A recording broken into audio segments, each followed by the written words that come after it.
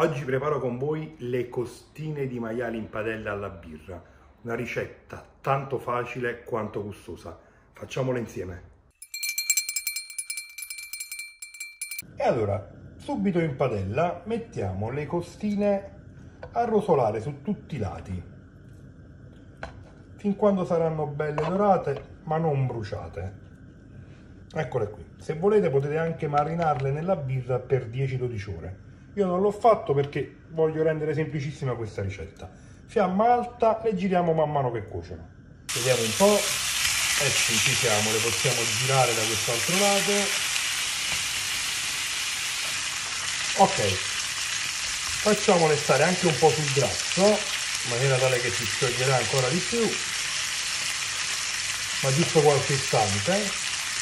E a questo punto mettiamo un po' d'aglio, che è facoltativo, giusto uno spicchietto che ho fatto in 4 parti, regoliamo di sale,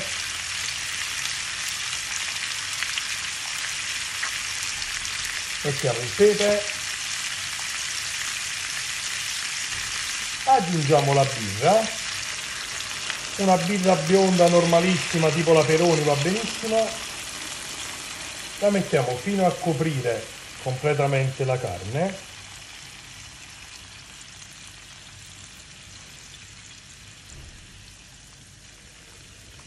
Ok, mettiamo a fiamma medio-alta e girando di tanto in tanto la carne senza coprire facciamo cuocere finché la birra si sarà asciugata. Giriamole un po', teniamole sempre sotto controllo. Bene così. E continuiamo a far cuocere.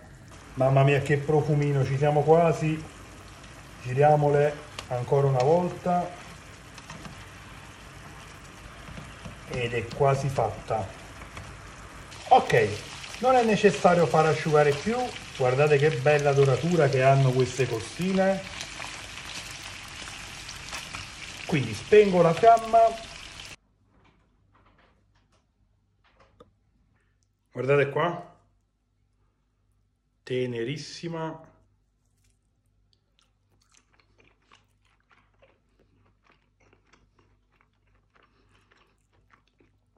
Guardate, è squisita. Fate questa ricetta e fatemi sapere che cosa ne pensate tramite i commenti qui sotto. Se il video vi è piaciuto mettete un like, condividetelo, se siete su YouTube cliccate qui sotto per iscrivervi al canale o qui sopra su Segui se siete su Facebook. Io per il momento vi saluto e prima di lasciarvi come al solito ne approfitto per augurarvi buon appetito!